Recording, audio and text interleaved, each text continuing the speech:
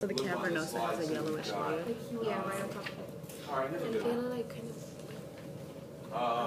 How about Okay. how about this follicle at the end of the pointer? What would be your best estimate or best guesstimate as to what stage of follicular development that is? Like sharp.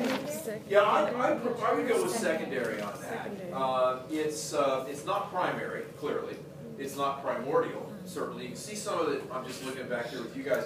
You can see on the top edge. It keeps coming out now. You can see along the top edge there the primordial follicles, the little egg nest things.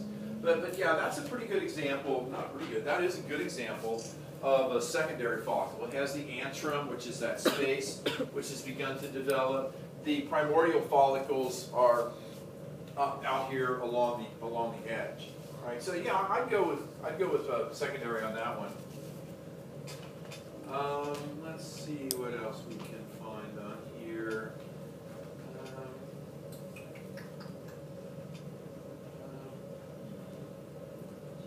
It's all warped. Oh, here's some. How about these guys? We're going to need a little more magnification.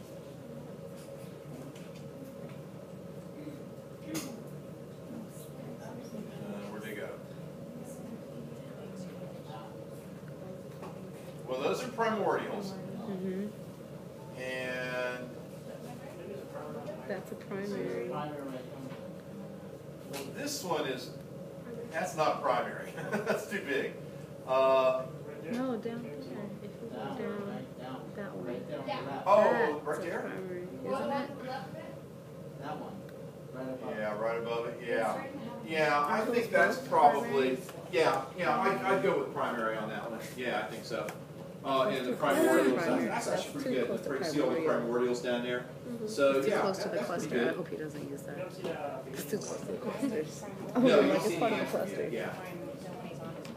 Ladies, I had a gal in here, maybe you know about this. I had a student here several semesters ago.